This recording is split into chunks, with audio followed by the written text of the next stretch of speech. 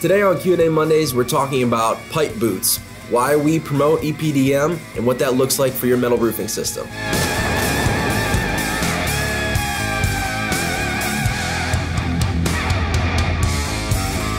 What's up, guys? Welcome to the Metal Roofing Channel and welcome to Q&A Mondays. Make sure to check out in the description. We got all the questions we're going to be talking about today. And today we're talking about pipe boots, roof penetrations, what that kind of looks like for your metal roof, what we promote as a manufacturer, what does Sheffield Metals promote. So we've gotten a lot of comments about this because you've seen pipe boots on the channel before. We've talked about them a little bit. We've gotten comments asking why we would promote something like an EPDM pipe boot for a metal roofing system. First of all, I've got Adam and Jeff here on the show today. Tell me what these are, how they're installed, and kind of, why we would promote them. Sure. So there's a number of types of pipe boots, a number of different ways to flash a pipe. Really today we want to discuss how we're using EPDM and silicon type pipe boots. So what we have here is a retrofit EPDM pipe boot. This is for situations where you're going to install over a pipe where you can't really fit it over the pipe, and you got to figure out a way to get around it. Really more specialty type situations, you're really going to want to focus on trying to get in situations where it fits right over. However, that's not always the case. And both of these are your typical deck tight pipe boot. So this one's EPDM and this one's a high temp one. So this one, if there's a roof line temperature of up to 390, 92 degrees, you're going to want to go with something like this.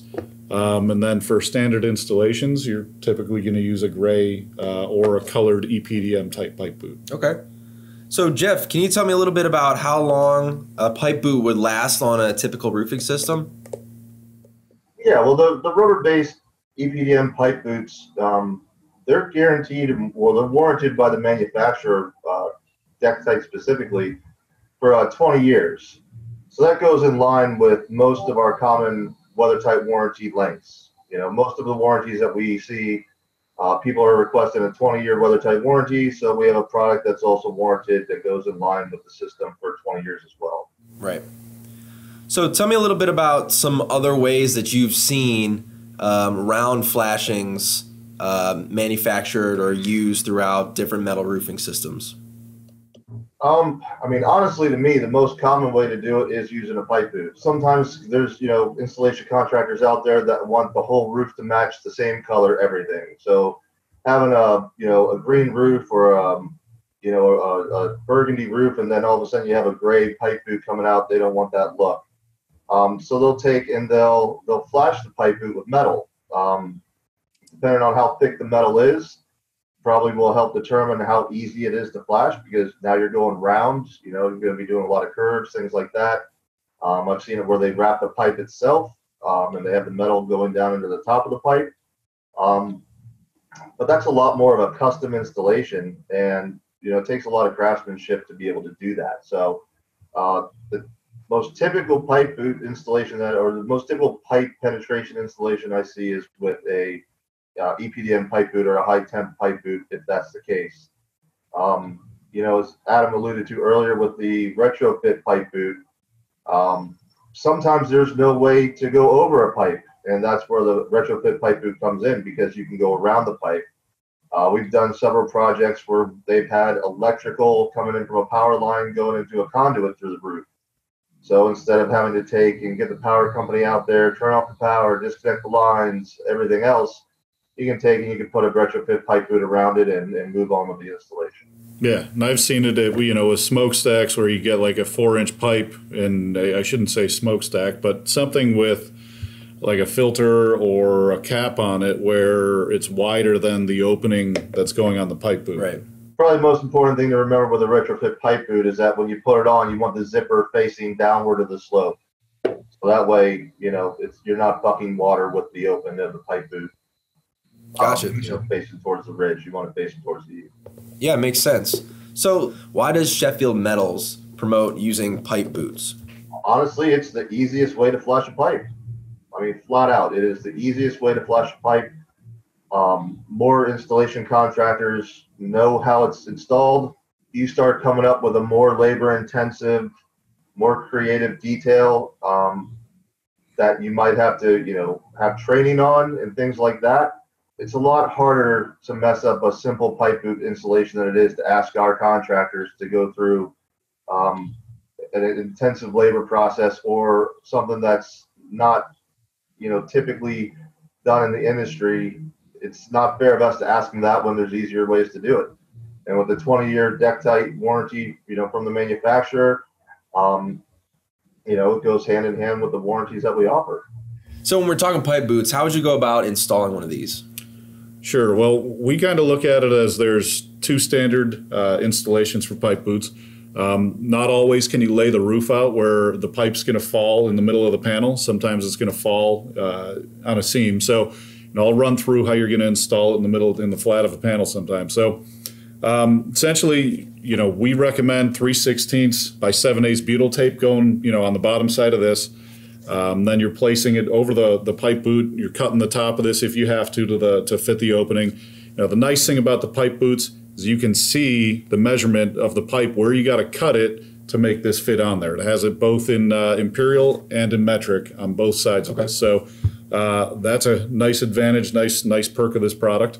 And then you're going to make sure when you're fastening it that you're fastening it to the metal panel, not to the roof system. So you're going to use your typical gasket head fastener.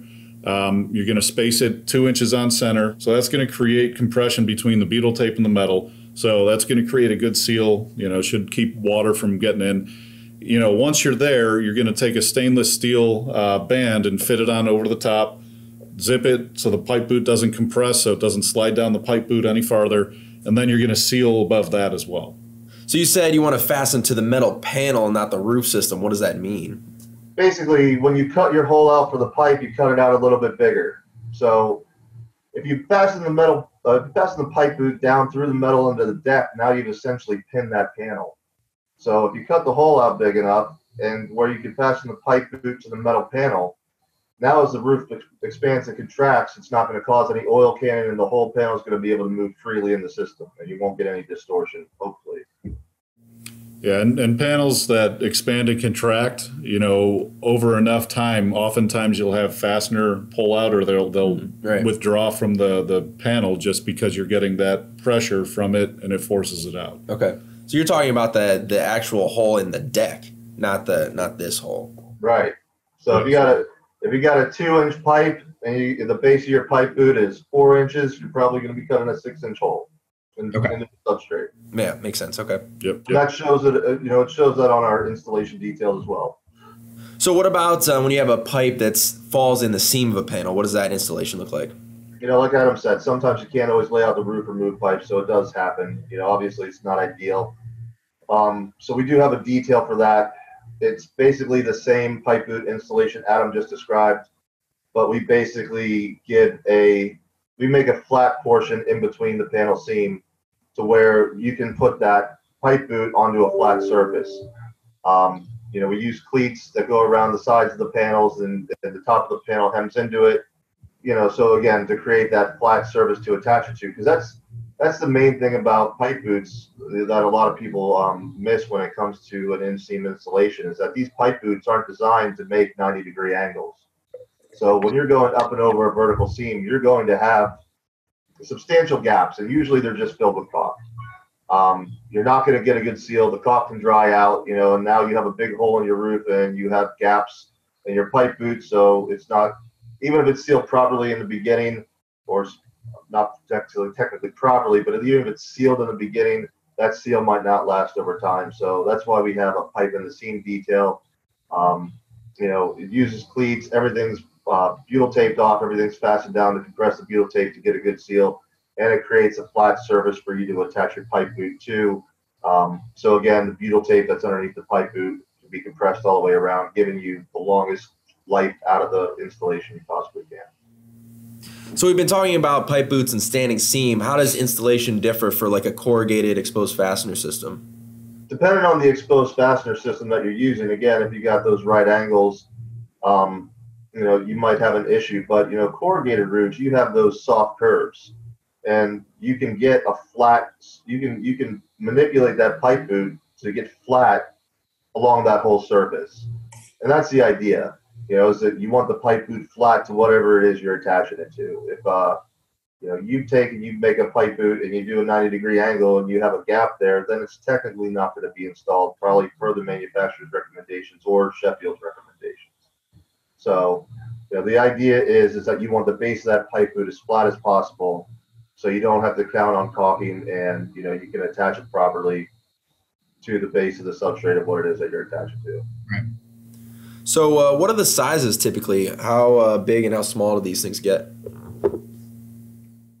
I've seen pipe boots anywhere from a 1/4 inch wide for a lightning rod protection to 22, 24 inches wide for a solar tube. You can get them in pretty much any size penetration you want. Yeah, and we have number 9 pipe boots that go up to 19-inch wide penetration. Okay. So I mean, they're pretty huge, pretty massive. I mean, you know, certainly as you get bigger and bigger with the size of the penetration, that may dictate you going to a curb or a different type of detail to address that. But you know, these are good up to about 19 inches. And it's also good to note that pipe boots are made for round penetrations, not square penetrations. Just because a pipe boot can fit around a square penetration, you know, doesn't mean that it's technically designed to go around square penetration. It's a great point, Jeff. I mean, I think that's a pretty popular question we get as well, as far as, well, hey, I have this, you know, rectangular penetration. It's only at 2x6. You know, how about it? No, you're still not able to use a round pipe boot to flash that. Yeah. What's maintenance look like for a pipe boot in your metal roofing system? I mean, it really depends on where that pipe boot is located. Whether you're dealing with snow and ice and extreme temperature changes where you got thawing and melting and freezing. It depends on the pipe boot's installed correctly. You know, whether, you know, it's holding water and things like that. But, you know, under our warranties and under most manufacturers' warranties, pipe boots are considered a maintenance item. So they are something that should be checked, you know, throughout the life cycle of the roof. If you notice a problem with it, it should be replaced. You know, that's another thing about it is they are easy to replace. They're easy to install and they're easy to replace. You know, and that's why we consider them a maintenance item, because will they last 60, 80 years? Probably not. But, you know, for what they do, the ease of install and the longevity that they do provide, it's a pretty good option for flashing, you know, when it comes down to the pros and cons of whether to use it or not to use it. What type of problems should someone be looking out for when they're, you know, inspecting their pipe boots? I think the main one that I'd be looking for is cracking. You know, if there's any deterioration of the EPDM, if there's any way for water to infiltrate it, the pipe boot, you know, if it didn't have a pipe band installed at the top, or maybe the pipe band came loose and it's sagging, then it could hold water and debris, things like that.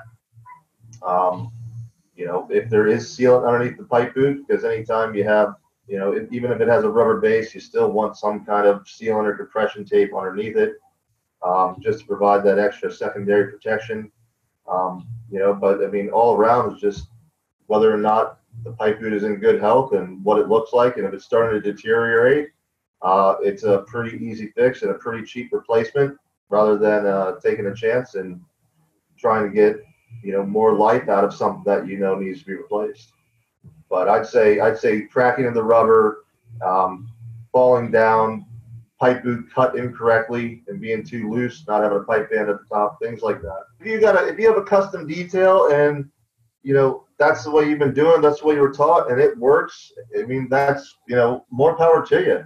But when you deal with, you know, the amount of installation contractors we have across the country that might not have had that craftsman type training, you know, this is a sound approach that's, you know, used all over the place that pretty much anybody can install. Yeah, Jeff, well, that's a great point. I'm really glad that we could answer these questions finally, and I'm sure we'll have a video talking about how to install pipe boots a little bit more specific and with a little bit more detail, but I'm glad we could cover this today. Thanks, Adam and Jeff. Comment down below if you have any questions. Subscribe to the Metal Roofing channel. We'll catch you next time.